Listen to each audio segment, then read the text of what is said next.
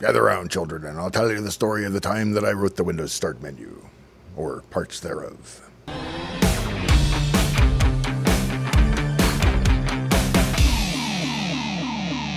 Hey, I'm Dave. Welcome to my shop. I'm Dave Plummer, retired software engineer from Microsoft going back to the MS-DOS and Windows 95 days.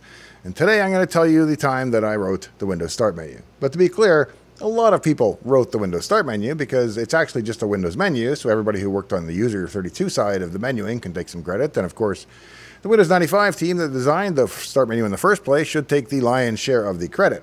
Now, I wrote the stuff that paints the stuff that you actually see in the beginning and that actually runs the program that you run at the end, and so I figured those two bookends make a nice way to tell the story from start to finish as to what goes on. I'll tell you exactly what I wrote, or the interesting parts of what I wrote, and what the Start menu does. First, a brief word from our sponsor, 15 seconds from me. I wrote a book this year. It's called The Non-Visible Part of the Autism Spectrum, and it's intended for folks that don't have autism, but who might share characteristics with people on the spectrum. It's how to best manage those characteristics of being on the spectrum and live your best life on the spectrum. It's everything I know now that I wish I'd known long ago. You can check out a free sample of the book on Amazon using the link in the video description. Thank you. Now back to the Start menu. Now, of course, Windows 95 already had a Start menu and it worked well enough. At least it did for Windows 95. The problem was that it said Windows 95. And so we couldn't just change it to Windows NT because that was not going to be the name of the product long term. It was Windows NT for Professional or Windows NT for Workstation or Advanced Server or depending on what product SKU you have. And so we needed to put that in the Start menu. And if we had that for all the different languages that Windows NT supported, that would be a huge matrix of these bitmaps that we would have to create in advance and hopefully dynamically load on the fly when you went to render the Start menu and not take up memory and cache it or whatever. But let's not design it today. Let's just settle down and talk about it. So to avoid having a bunch of bitmaps, I wanted to render it live using GDI calls. What I wound up doing was to paint the blue-black gradient that you see on the box, and I don't know whose idea that was, whether it was my idea, whether it was some product designer's idea, or whether it was just natural because that's what the box looks like. Either way, that was our logo, so that's what we wound up painting as the Start menu. You get a black-blue fade from top to bottom, and everything above the top of the black fade is just rendered full black.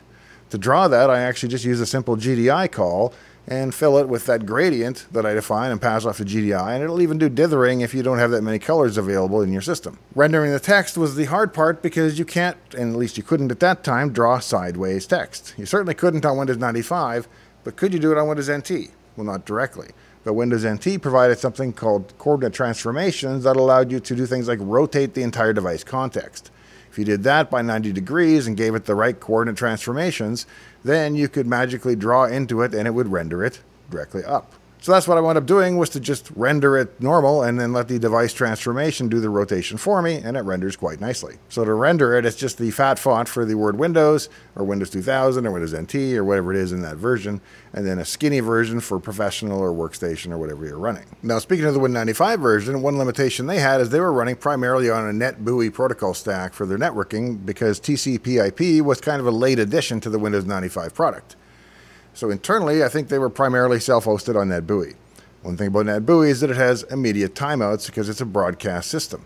So if you type in the name of a network path and you do a start run of //, or I will say it from here on, whack whack scratch, but you misspell scratch, it's going to come back and say, well, there is no server name scratch. Unfortunately, we were not on NetBEUI over in the Windows NT world. We were all on TCP/IP, where the timeouts can be 90 seconds for a failed DNS query. So we were stuck with these ultra long timeouts, and the shell would just lock up and hang, waiting for it to come back. That's fine, again, on a broadcast network, but it doesn't work very well on TCP/IP. So my job was to rewrite that whole bit so that it was all done asynchronously, and each task that you launched got tracked on a separate thread that would sit there and wait for the result to come back and report any errors asynchronous of you being able to run other things. So if you typed in whack whack scratch banana and there was no share name banana on the server scratch, or there was no server scratch, it wouldn't just sit there and hang. It would come back immediately and you could do other things. It might take a while, up to 90 seconds, before it came back and said, hey, there is no such name server, but at least your system was useful in the meantime, and that was my little contribution to that whole aspect of things. One weird outgrowth of making things asynchronous and hitting the server and doing these kinds of things actually comes from what I think is a Raymond Chen story, to give credit where credit is due. But as I understand it, if you type in a share name like whack whack scratch and then you're going to type in the share name of abacus, Well, as soon as you type A, it's going to hit the server to say, hey, are there any shares starting with A? And if not, then it's going to not autocomplete anything. But if you type AB, now it's going to go hit the server and say, is there anything starting with AB? And if there are, it'll try to autocomplete it. And if not, it'll just come back. And that works well enough.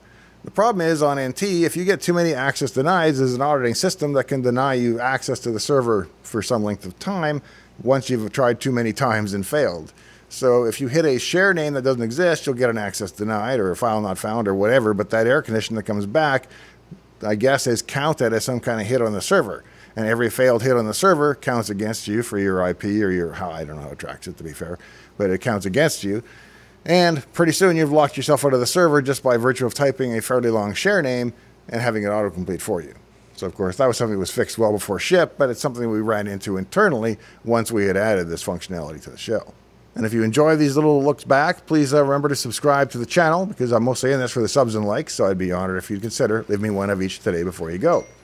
Ding. Thanks for joining me out here in the shop today. In the meantime and in between time, I hope to see you next time, right here in Dave's Garage. Ding, ding, ding.